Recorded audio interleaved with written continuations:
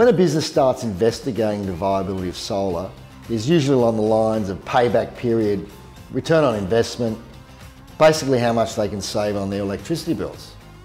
So in addition to utilising the rays of the sun to convert to usable energy, the actual physical nature of the panel also acts as a thermal shield. Effectively, it's a barrier between the sun and the roof, with some unexpected positive benefits.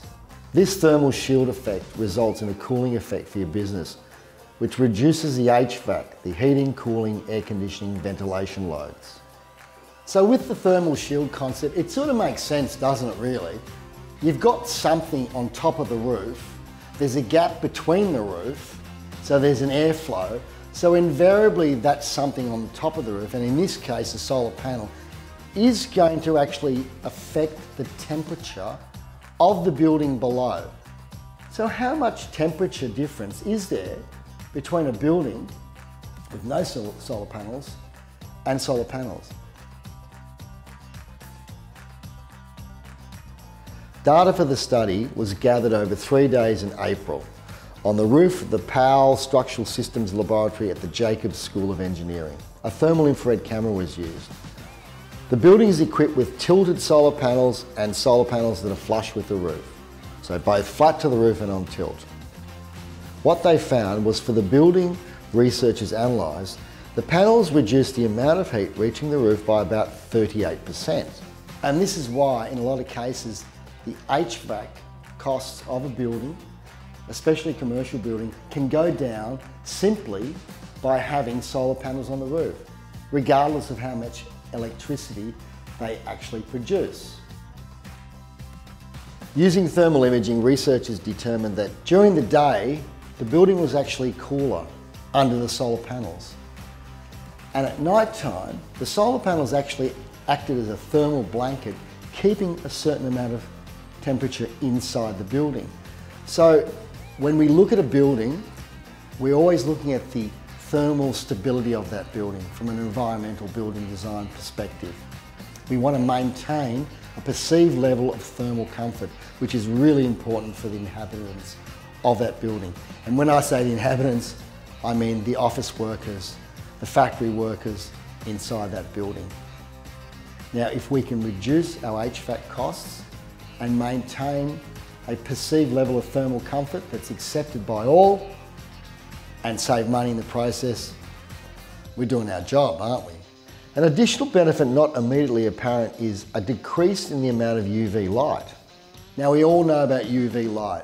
It's necessary for biological growth, plants need it, humans need a certain percentage.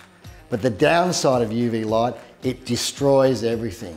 I've personally seen roofs that haven't been in a very good state at all, and underneath the panels, the roof is virtually pristine, and it's due to that reduction in UV light.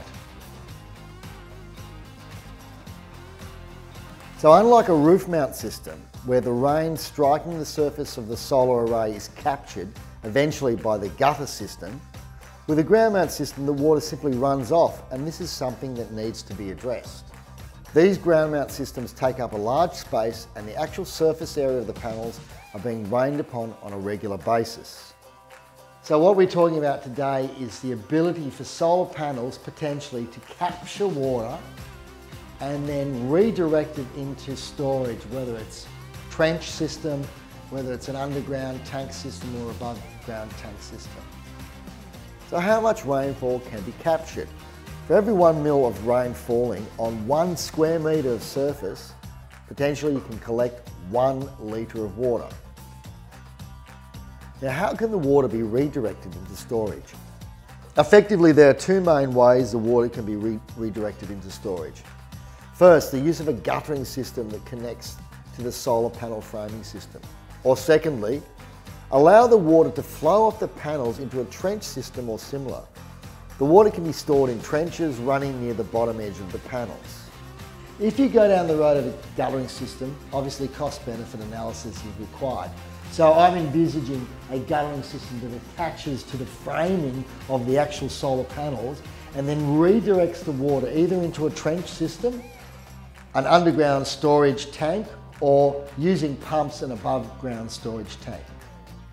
The captured water can be used for watering of stock, irrigation of crops grown between or under the panels, or to periodically clean the solar panels via some kind of spray system.